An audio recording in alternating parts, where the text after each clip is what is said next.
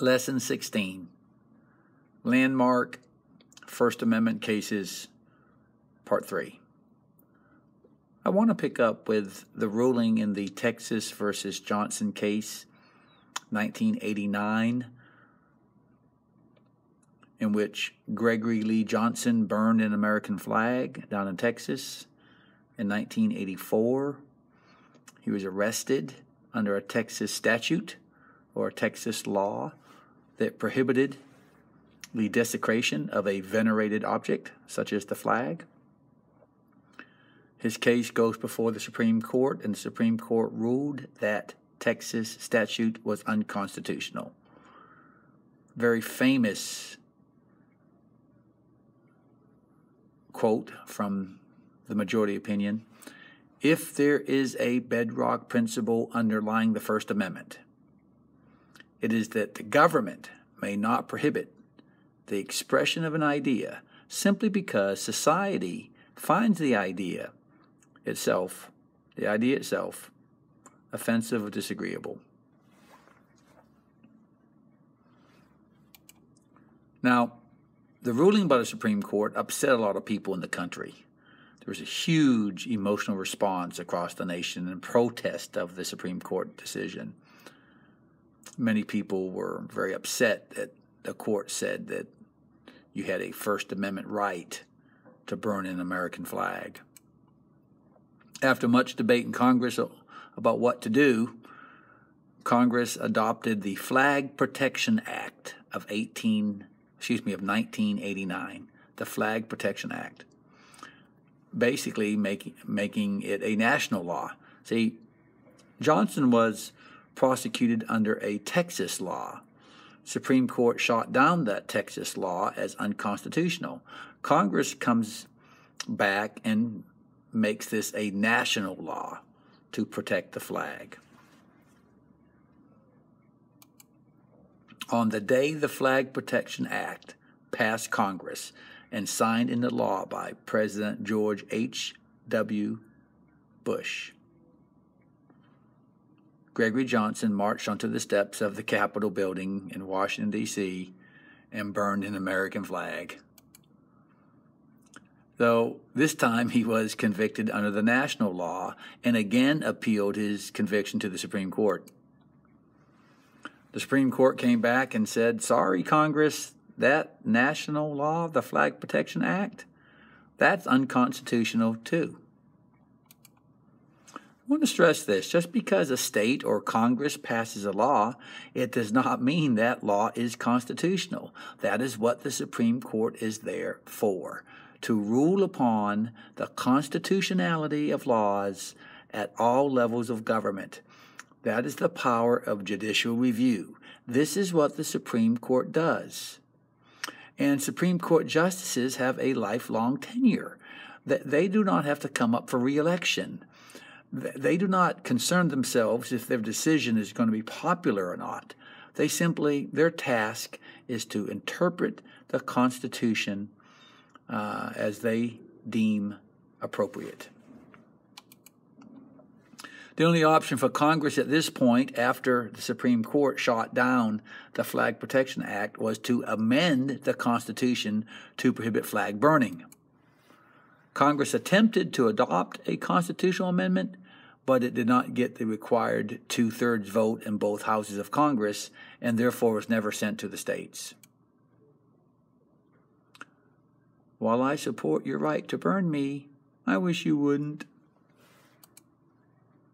Okay, let's move on now with some other landmark decisions here, or cases in regarding the First Amendment. And the first one we're going to pick up with is obscenity. This is Miller versus California, 1973. Is obscenity protected under the First Amendment?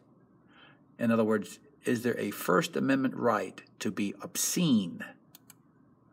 And what is obscenity? How would you define it? Miller versus California established a major reformation of the legal test for determining what is obscene. The court did reaffirm its earlier rulings that obscene material is not protected by the First Amendment. So to answer the question, no, you do not have a First Amendment right to be obscene. That is not protected speech. So who was Marvin Miller? What did he do? What was this case about? He sent out, well, he was the owner actually of a mail order pornographic business. He sold porn, very sexually explicit material. And he sent out by mail unsolicited pornographic material, meaning it was not asked for, it was unsolicited. The manager of a restaurant in Newport Beach, California, and his mother opened an envelope that contained 5 unsolicited advertising brochures. They had not requested the brochures and complained to the police. The material that Marvin Miller had sent out consisted of pictures and drawings that explicitly showed men and women in groups of 2 or more engaging in a variety of sexual activities with genitals prominently displayed. Miller was arrested under a California statute that prohibited the dissemination of such material. California's Court of Appeals upheld his conviction, so Miller took his case to the Supreme Court, and the Supreme Court agreed to hear the case. The question that the court had to decide: is the sale and distribution of obscene materials by mail protected under the First Amendment's Freedom of Speech clause? Again, the court ruled that obscenity was not protected under the First Amendment. So the question was, well, was his material that he mailed out obscene or not? And again, what is obscenity? Would the following be considered obscene? Of course, that's the statue of David.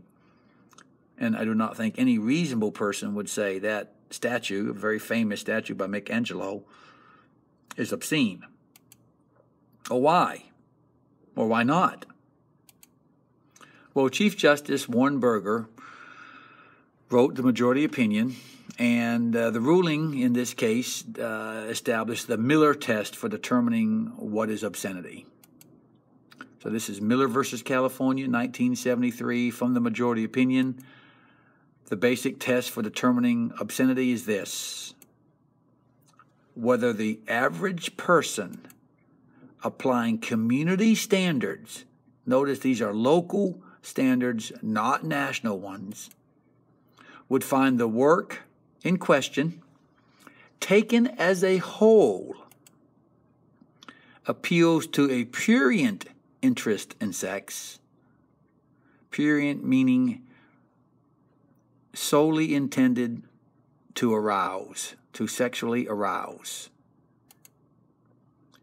And it portrays the sexual conduct in a patently offensive way, as defined by law. Patently offensive would mean it's obviously offensive, unquestionably offensive. And the work, taken as a whole, does not have any serious literary, artistic, political, or scientific value. So if this criteria is present, then the work in question, whether it be a film, photographs, a play, a dance, a song, literature, doesn't matter. The work taken as a whole, okay? Whether the average person in the community applies local standards to the work as a whole and finds the work to appeal to a prurient interest in sex, and that sex is patently offensive as portrayed and has no literary, artistic, political, or scientific value. If that's the case, then the work is obscene and it is not protected under the First Amendment. So to kind of sum up the Miller test for obscenity. It's prurient by community standards. It's patently or obviously offensive. And again, the work as a whole, not just a certain lyric in the song or a certain verse in the poem or a chapter in the book or a scene from the movie or an act in a play. Again, it's the work as a whole is patently offensive. It's prurient, and it lacks any serious literary, artistic, political, or scientific value. Now, once this decision was made, here's what happened. Many states began to prosecute sellers of, quote, obscene material because now you had an agreed-upon definition of what is obscenity. So many pawn shops were closed in the mid-'70s as prosecutors tried to apply community standards, local standards to those pawn shops. Hundreds of obscenity prosecutions went forward. Now, in a 1982 case, the court held that pornographic depictions of children under 16 are not protected by the Constitution, and the standards of Miller do not apply. So now you're starting to get into child pornography, and certainly the Miller test does not apply to children. Now it's under the age of 18. So models and those type of materials have to be at least age of 18. Under the age of 18, the Miller test does not apply, and it's automatically obscene. In a later case, an average man was replaced by a reasonable man, because it's kind of hard to determine, well, who's an average man of the person in the community. The Miller case talked about an average person in the community. Well, who is that?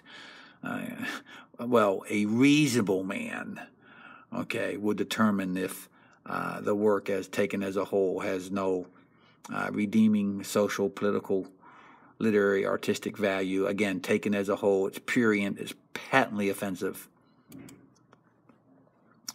Ladies and gentlemen, have you ever seen anything as obscene as the defendant's mailings? Never. Jury duty rocks.